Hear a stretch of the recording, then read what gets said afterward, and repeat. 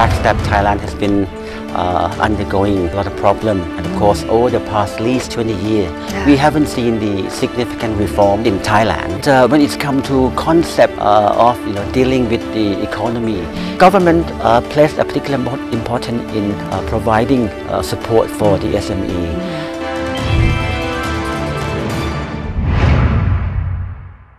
Sawadika, welcome to Thailand Today. I'm Kusumayo Thasamut.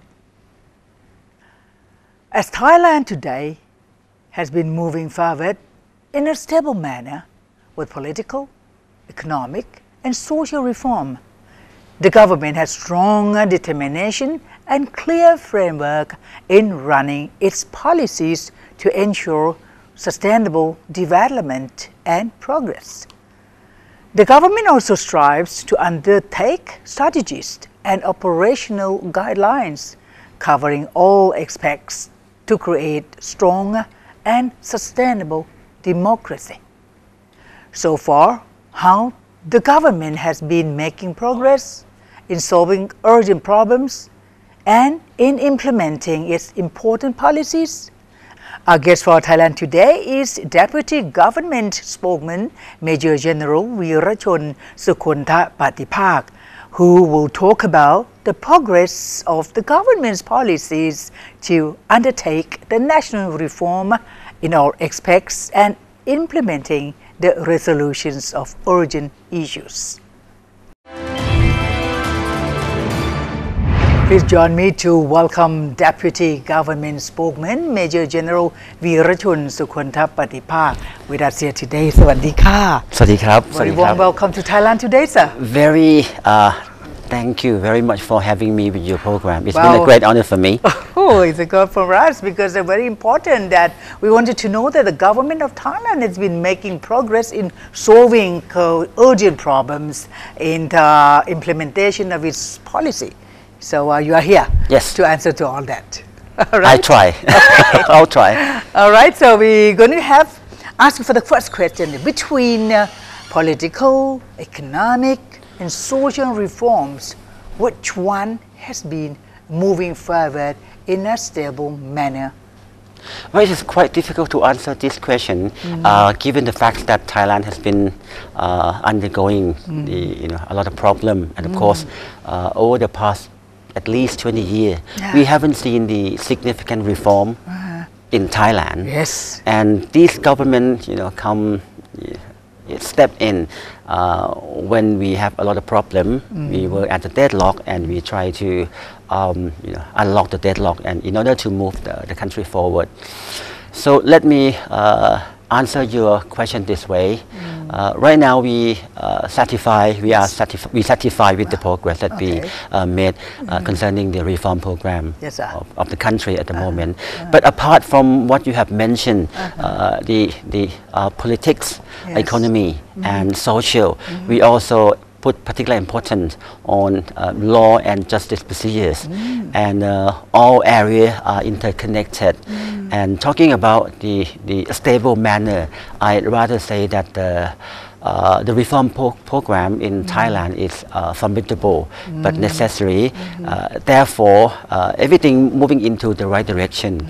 But as I mentioned to you, it is formidable. It cannot be that easy. It is a daunting task. Let me put my answer that we are quite happy of what we are doing now, and we believe that asking if it is bear fruit to the people or not, I am not in a position to answer this question. But the people would this answer require the people to answer the question. I'm representing part of the people. Just to tell you that because for the people in 177 countries worldwide, you should know that the Thai people do not face such progress so far. I mean, we have done not that bad, not that good, but in terms of education, we could see something change. We could see the many other social issues have been changed. But only thing of the economically that we have to be going on anyway. So on the economy mobilization, what aspect the government has placed expect actually the government has placed as for the first priority? We expect the long-term development. At the same time, we also tackle the short-term problem. We are now facing the global economic downturn. Therefore, we need to provide support to our farmers. Why? Because Thailand is the agricultural-based country, and the price of the agricultural products or the commodity is low. Not only in Thailand, but it is low across the globe. We need to tackle this problem in order to support, to look after the low income earner. But when it comes to concept of dealing with the economy, we place particular importance on sustainable development. In order to deal with the problem sustainably, not just the long term, not just the short term gain. We have to say that our policy is quite different from the previous policy. Our policy is not populist, because we emphasize on long-term gain or sustainable, not just the short-term gain, as I mentioned. So at the moment when you touch down to the farmer, so at the moment situation of drought has gone. So it's okay, we have enough water to irrigation and all that. It'll be all right? It is all right now, but as I mentioned, that government look at government policy place particular importance on long-term or sustainable development. Yes. We want our farmer to move on or to become like the smart farmer, meaning they would have to learn more. They would have to gain more high technology. They would have to involve technology in their their production, something like that. And of course, in doing this, we also in order to become a smart farmer, the government have facilitated this move by providing the what we call the agri-map. Or agricultural map, agri-map. What is like? This will enable or will inform, this map will tell the farmer where, when and how they would do their farming. Oh, great. They would know that what amount of water they would have at this time of the year, or which is what kind of crop that need to be that particular time, the particular on season. that particular time, on the particular season, because it will allow the farmer to ensure it would assure the farmer that they would have the stable income. That is great. This kind of thing, it is available now through the the Golf Channel, e-Golf Channel. Farmer can get this kind of information throughout the country, in every country. And of course, apart from providing this agri-map, we also establish the learning center in order to provide them knowledge on technology, how to apply technology, how to create the value added to their product. Because in the old day, we just import or we just sell the commodity product. We sell in the old day. I still can recall that in the classroom I have to answer the question that the main export product of Thailand would be rice, rubber, sugar cane, this kind of thing, or potato. But right now we have to move across that. We have to involve provide the farmer with technology in order for them to earn more income, and of course they would be able to compete with the other country. By providing them with this platform, would be able to increase the competitiveness of the countries as well. The substitution plant also come into your scheme, I think, the government scheme for the future. Right? Yes. That is very interesting. No, we have here that we have heard such a progress. This is called. But how do the farmer react to this? They're happy, of course. It's never happened. This is the first ever. I rather put the answer in this way. change is something that people reluctant to, because people have been living in the same environment for quite some time, and they feel like this is the comfort zone. Okay. When it's come to change, they would feel like they would have some question.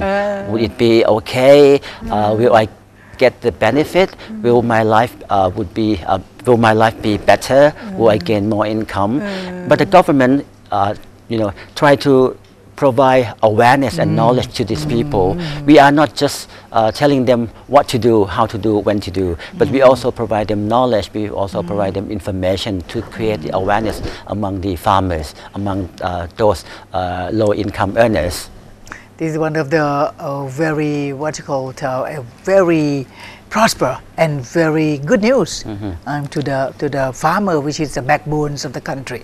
So we're talking about Pracharat, and I'm sure because our audience may not understand. So can you go down to what is Pracharat scheme so far? Well, Pracharat is it's in Thai, but in English it's PPP, means people, public, private partnership. It's a cooperation between public sectors, private sectors, and also government sectors, and the communities to work together in order to support one another.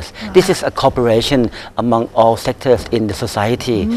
Asking why it has to be Pracharat, because the key concept or idea of the policy is to reduce the disparity in the social, or the reduction of the social disparity. This will allow people to work together. It also help in terms of reconciliation.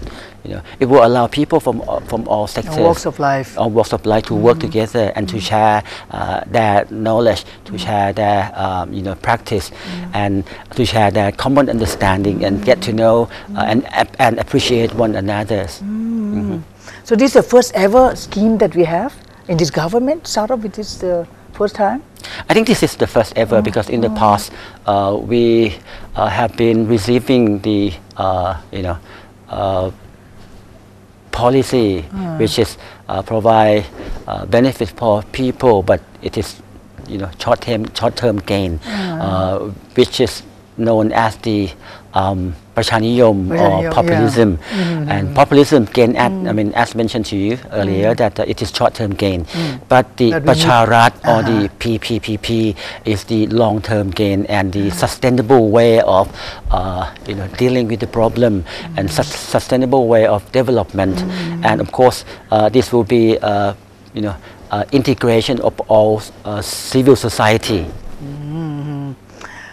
We really seems to be in good hands with the government in many fields, because we've been talking about the implementation and sustainability of the backbones of the country by farmers and all that, and we talk about many progressing things that's happening in Thailand.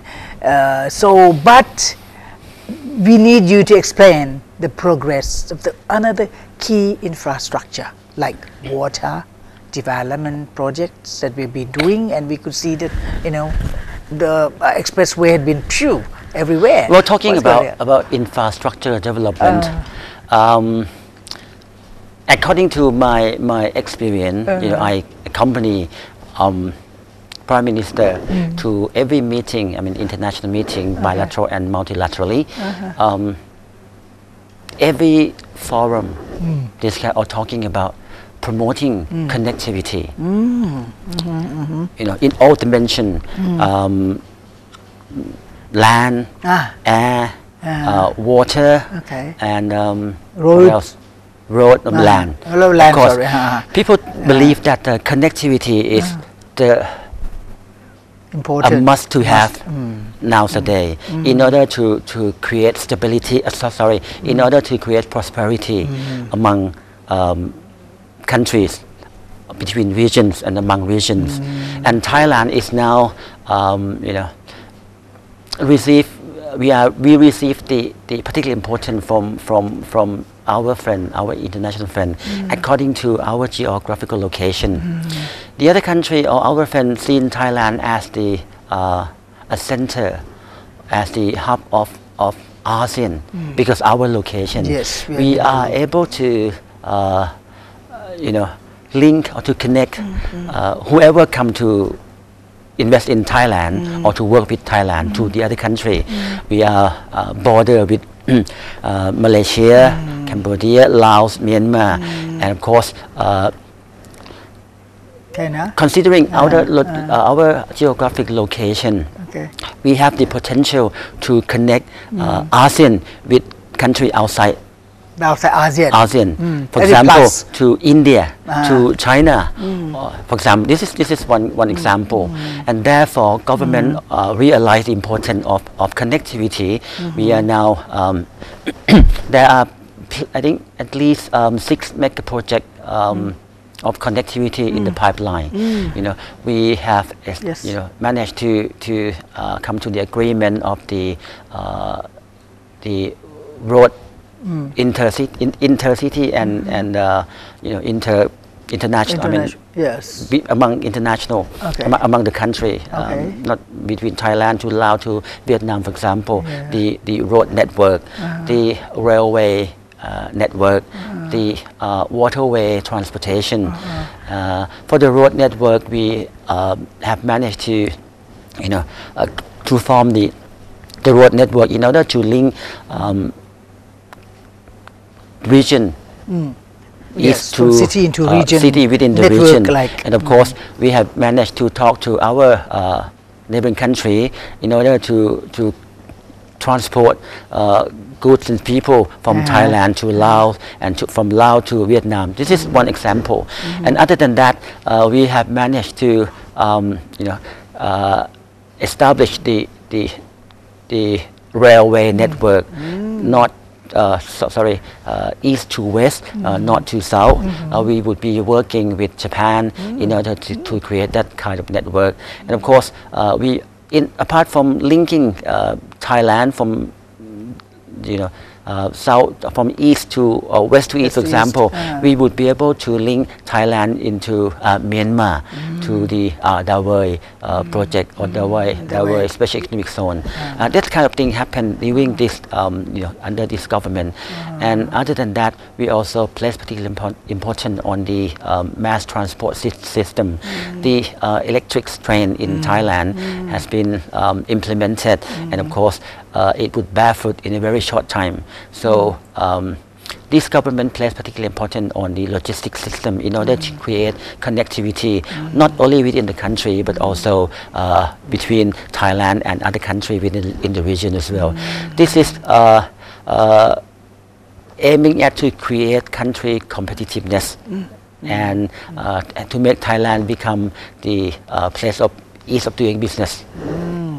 So Thailand, Deputy Governor spokesman repeatedly saying that Thailand can be a place where you can invest with what they call fast-growing city kind of thing. So we've been talking about the good side of that, and we still have to solve a little problem on the labor.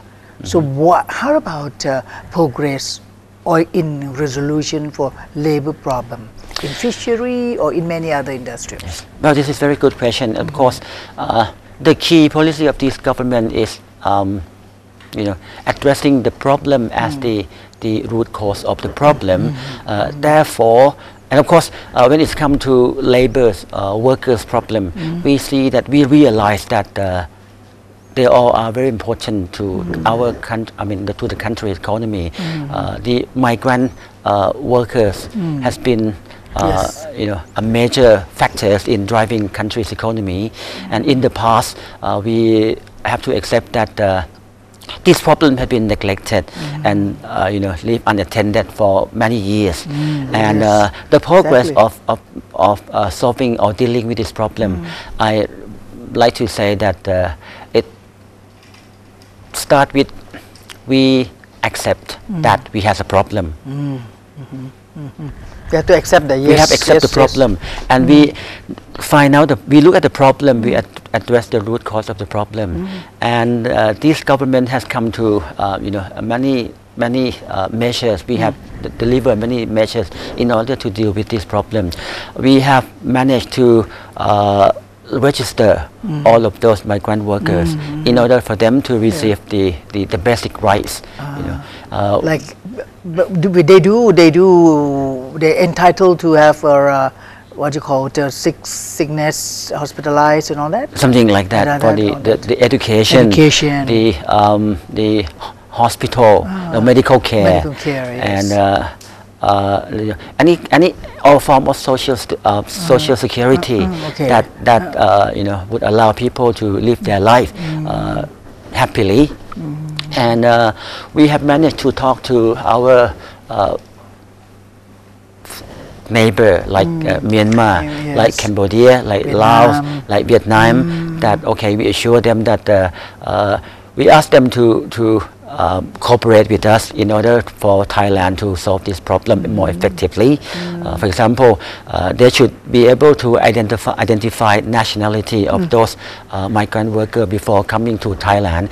And when they arrive Thailand, we would know exactly the country of origin. We would have their identity. We would be able to put them in the system right away after being registered. This kind of cooperation between Thailand and neighboring countries has been in a very big progress and effective. So I can assure to you that we would have enough migrant workers to the country's economy. And of course we are able to ensure our foreign friends that when people from overseas coming to work in Thailand, they would be well looked after. You heard that? So anyway, we still have another concern, that is about education. So government, how does the government foresee that in 15 years all free education that we are supposed to do it, and this is a scheme to help out the student from dropping off or something? Well, I think quitting school or dropping off from the school is different issue from the 15 years free education. 15 years free education happened for the first time in this country. I'm talking about the government policy, and it is enacted as the law of this country, that every children in this country or Thai nationality would receive the 15-year free education. It is a basic right for every children to receive the education. It would allow them to be sure that they would have a bright future. They would have enough tool for them to live their life and to make the progress in their life. But it depends on other problem when it's come to quitting school or not. That is their business that we have to. It's not their business. I would say that way, but it would be the other factors involved. For example, the need family, environment, and they also need to take self-responsibility as well. And family need to look after them closely. Government already provide the platform for them in order to have a brighter future. Deputy Government spokesman is confirmed to us that this government will not leave anyone behind. We are ending up by thank you so much to Deputy Government Spokesman Major General Werachon Sukondhapatipak. Thank you so much for being here, sir. If at all you have anything to convey after you returning from Mongolia, you can very well be here. Thank you very much. Thank you for having me today with you. Thank you so much. สวัสดีครับ Thailand Today would like to say thank you very much to Deputy Government Spokesman Major General Werachon Sukondhapatipak, who has explained how the Thai government has been making steady progress in implementing its policies to undertake the national reform in political, economic and social aspects, so in all resolutions for urgent problems. Thank you very much for watching Thailand Today. I'm Kusuma Yotha. Hope to see you again, same place, same time. สวัสดีค่ะ